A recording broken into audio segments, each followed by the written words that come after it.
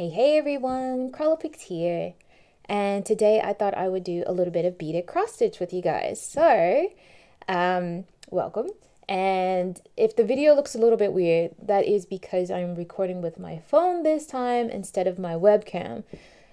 Because of that, crazy, horrible glitch that I get sometimes. It just would not quit when trying to film this, so I have switched, and yeah, we'll see how that goes. Hopefully. All right, so this is what I originally wanted to do with you guys. I wanted to do this one because the beads are larger, the fabric is a larger count, and I just thought it would be easier to see on camera and easier to do. So I will not be doing this one, and here's why. Now this I got with, I did a video for double-sided pearl embroidery. And in that video, I ranted about how horrible the beads were and the actual technique, which gave you this kind of, dual-sided tapestry thing. It wasn't the best technique. It was kind of frustrating, and there are already so many better techniques out there to achieve the same result.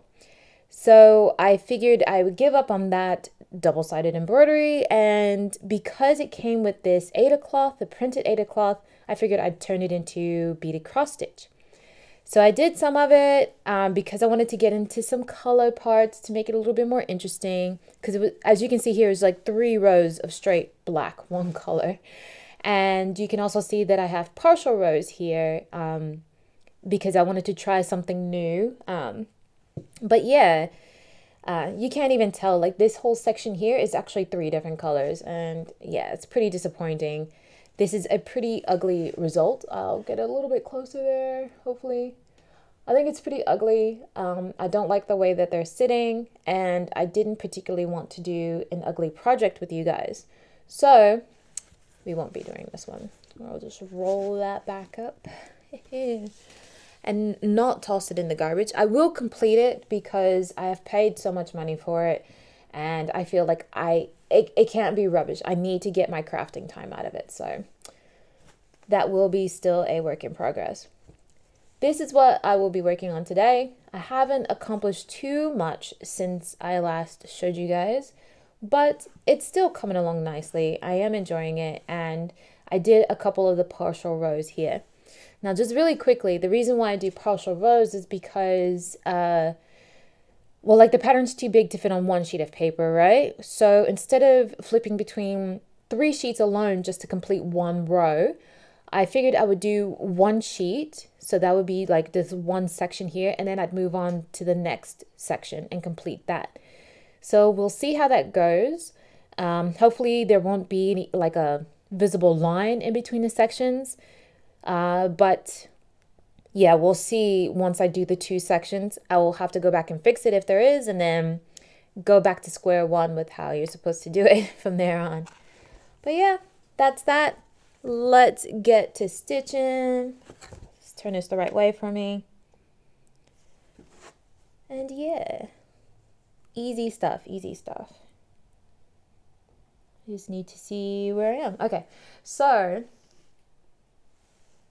I know a few people have mentioned that they have gotten their beaded embroidery kits, or beaded cross stitch kits, I should say. What did you get? If you have gotten it, what did you get? Or if you haven't gotten it, which one do you want to get? I'm very curious, especially when it's something that is a new craft to me. I'm very curious to see what other people pick for theirs, and hopefully it gives me a bit of inspiration. Like, I hope these videos have been giving you. But yeah, I'm very curious. Did you get like maybe a partial, or did you get a full like this one? Like, what did you get? What do you want to get? There's some really pretty partials out there, but I think the partials really only look good if the background is plain, like untouched, instead of the painted backgrounds. Oh, I can't even see this. Get in there. Okay. Some of the backgrounds are painted on, but you don't sew beads onto them. So I'm not too fond of those. I do like it if it's just the plain fabric that they use as the background. Those can be really pretty. So I have been researching beaded cross stitch quite a bit lately. There is a long time ago, someone left a comment on one of my videos and left a link to a Russian site. And this Russian site for beaded cross stitch, the pieces that they have are incredible. They're so pretty, but they're just so expensive. And that's kind of a bit let down for me at the moment because, you know, with holidays coming up, most of your funds go to presents, I believe. So, you know, or hey, maybe I can get that as a present for myself. But yeah, this site was incredible. It was really cool. And there's quite a few pieces that I want from this site. So maybe I'll just save up one day. Maybe I'll get it next year or something like that.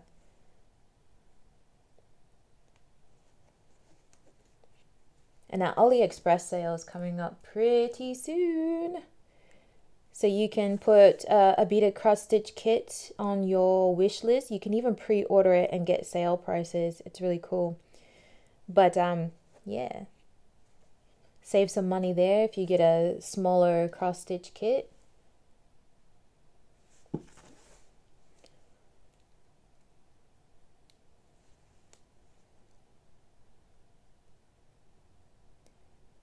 Yeah, I'm trying my best. Like, I really want to lean over and put this really close to my face.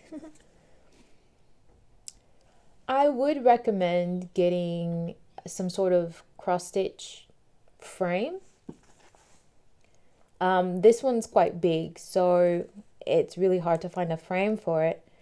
And I did find one on Taobao, and yeah, it was really cheap, and it was a metal frame. So I was like, awesome, that will have no problem getting through customs, you know, in Australia, because our customs are quite strict, and they don't really allow for wood to come in.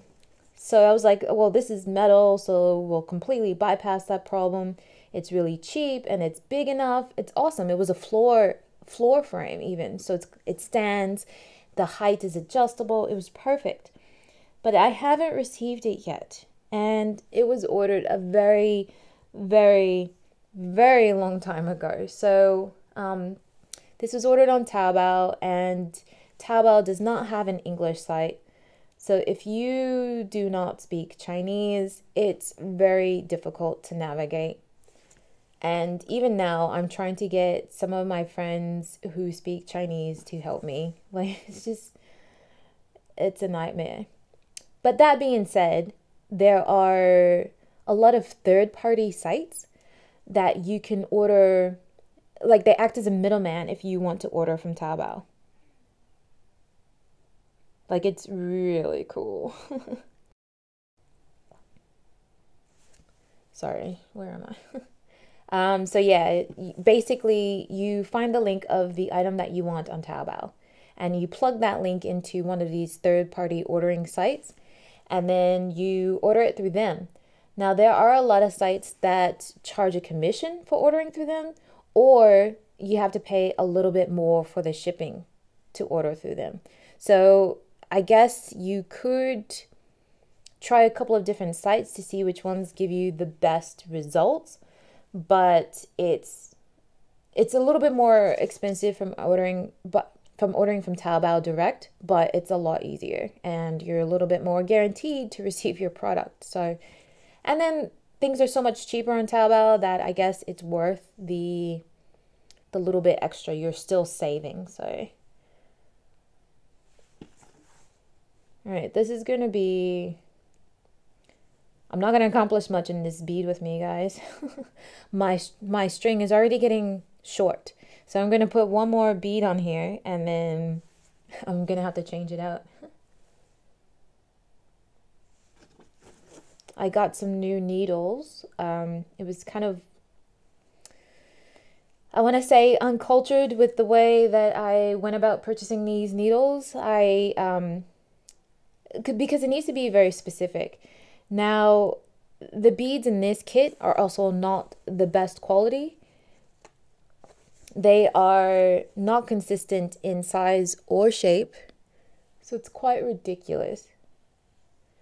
And just lost that. Okay, so the needle doesn't always, the beads don't always go through onto the needle.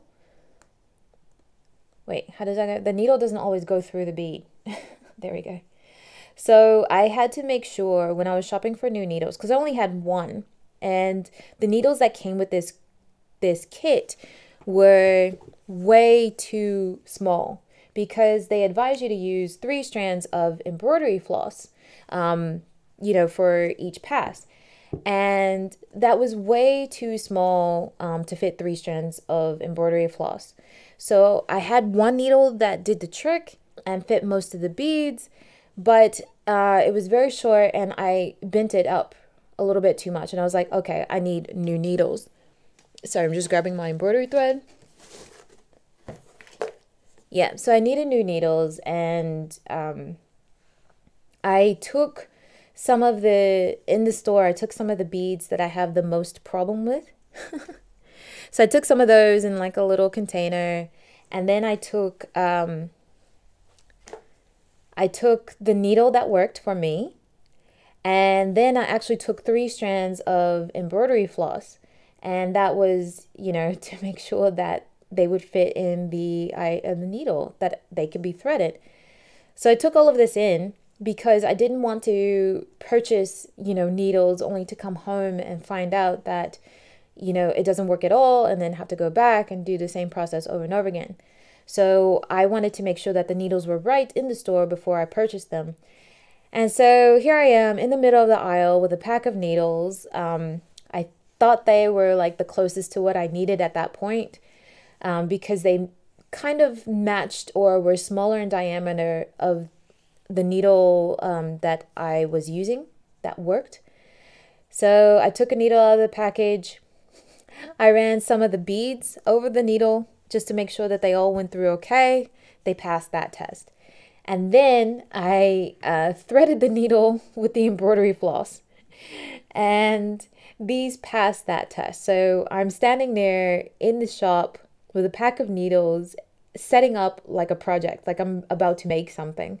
And it was a little embarrassing standing there trying to do it. But I was like, you know, I'm on a mission. This is what I got to do. Just deal with it. And I found this pack of needles. So I haven't been working with them very long, so we'll see how that goes. They are a little bit more flimsy than what I like, but yeah, we'll see how that works. And it is still a little bit tight getting the embroidery floss through.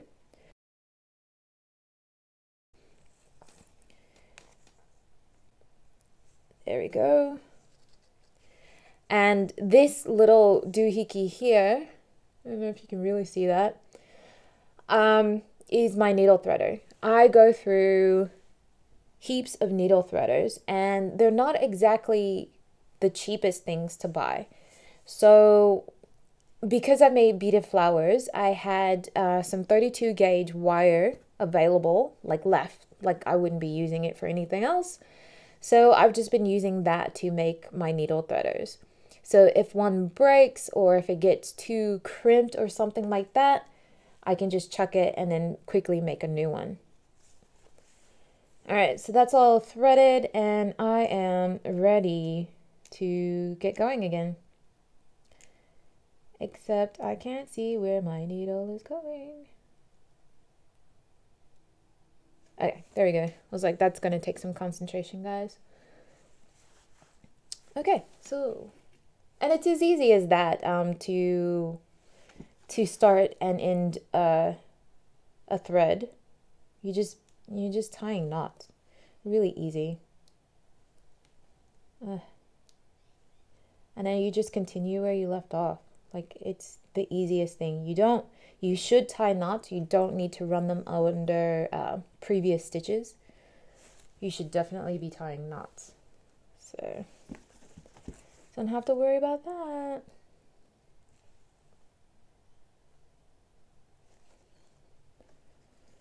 And yeah, it's not going too slowly for me not being able to see all that well. I reckon I could actually get used to this. So, um, yeah, this is pretty good.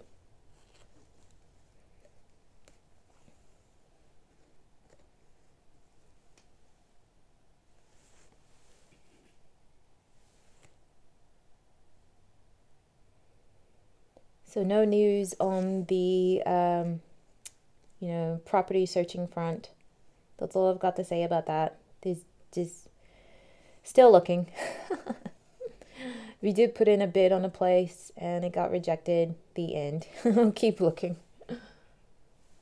So no news there. Um, Christmas, yeah. I can't believe Christmas is coming up. So I'll probably won't be getting too much work done on this afterwards either. Like it'll be pretty slim and none, I think, because of Christmas coming up. But yeah, need to get working on these gifts. And some people have posted in the group some of their presents that they're working on, and they're just gorgeous. Diamond painting is so gorgeous.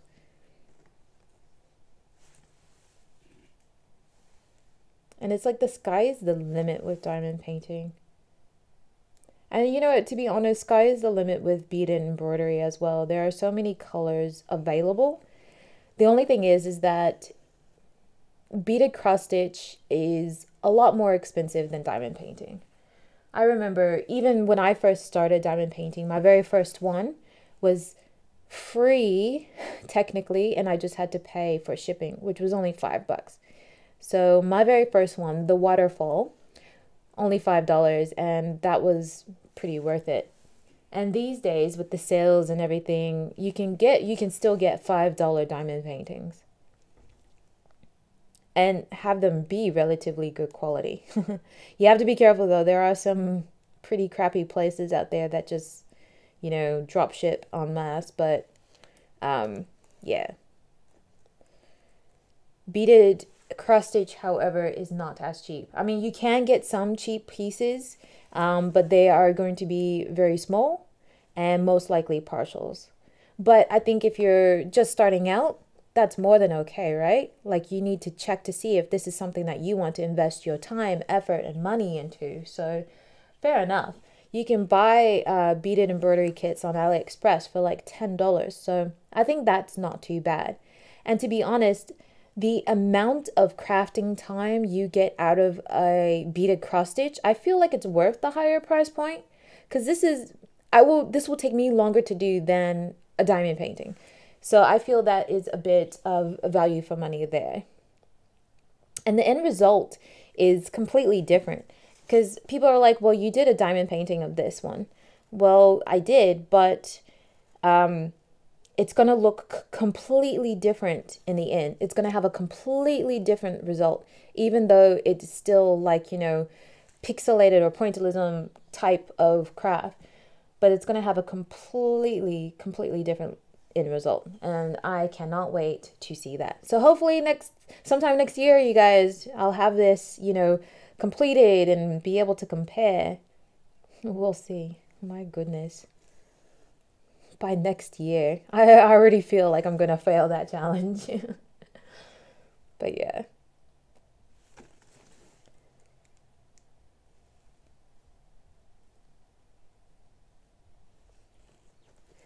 I'm just trying to think of what else to kind of chat about.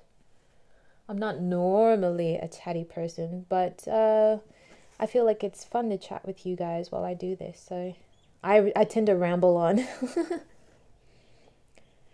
But yeah, like that's coming along pretty good. I mean, fluffing around, it can take a bit of time to do this, but to be honest, it goes pretty quick. And if you're watching like TV or something like that while you're doing this, before you know it, you're like moved on to the next row and you're like, hey, got some progress done there pretty quickly. So I still use the graph even though it's got the pattern printed on here, because I can't get out of here.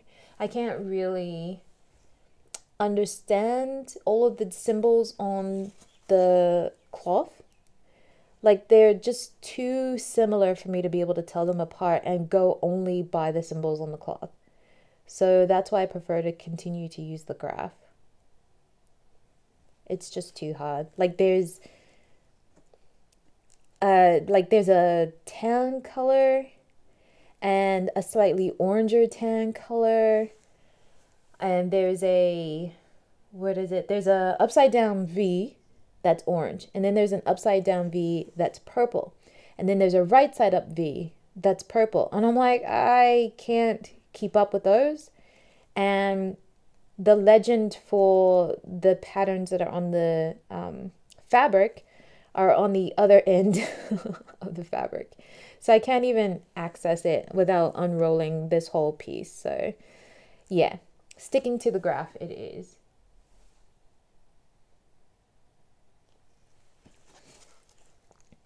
But it does, like I was saying, it does go by a little bit quicker than you would think, especially after you've, done it for a few rows and you know where all the symbols are located in your storage units. Because then, you're like, okay, I need this color, it's over here. Or I need this color and it's over here. So pretty soon you're like, you know exactly where each color is. And that's a little bit quicker because then you don't have to search. And then when you get blocks of color, which happens quite a bit, those go by quicker as well because, you're like, well, I have to use the same color for the next 10 beads. Okay, easy, done. So it's not too bad. I'm enjoying it. It's actually quite fun, and it's just so easy. So easy. You're just doing half stitch all the way. And yeah, I'm loving it. Loving it so much. And every time I look at what I've completed, at a distance, it just looks so gorgeous. Like it's this awesome jewel tone. And I just think it's phenomenal because you get this really cool, it's not rhinestone look per se, but it's got some depth to it, it's got, some texture to it. It's just really cool. I'm trying to sell this to you real hard. No, I just really enjoy beaded cross stitch now. And this has been around for some time. Actually, there's a company called Mill Sims? No, not Mill Sims. Mill... Crap, I'm so sorry. I'll put it in the comment below what the correct name is. But it's like Mill Beads or something like that. Anyways, they have beads in some of their cross stitch kits. But I think they're only for embellishments and not for, to be done as a complete beaded cross stitch. So, Mill Hill. Oh, crap. I can't even remember. I'm sorry. Anyways, those projects are really nice. But yeah, the beads are just for embellishments, I believe. So, this is a bit different than those kits that you get from them. Although that might be another good place to start. They're really pretty.